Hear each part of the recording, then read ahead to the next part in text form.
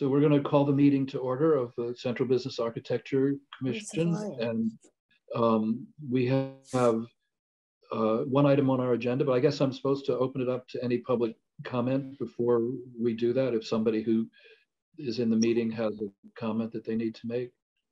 Or something other than what's on the, what you're discussing on the agenda, yeah.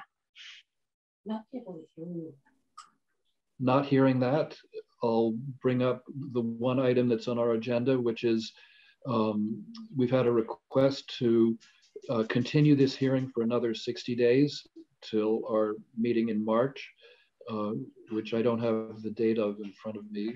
I assume you have, what date would that be, Carolyn? So the applicant asked for continuation to the March hearing, and the March hearing date would be March 1st. And since you typically meet at 6:30, you can either vote to put it on as the first item or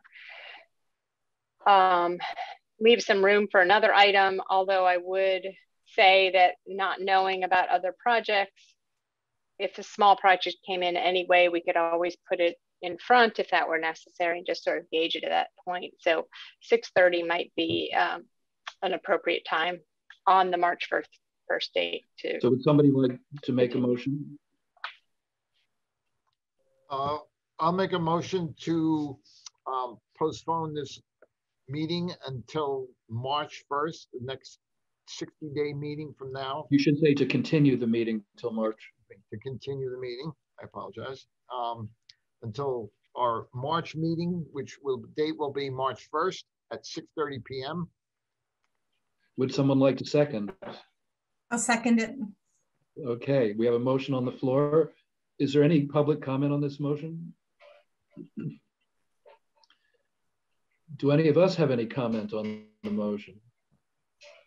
All right, I will call the question.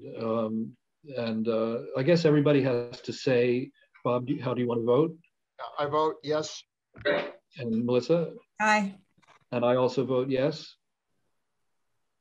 So if there's no other business, I guess somebody could make a motion to adjourn the meeting. I'll make a motion to adjourn the meeting.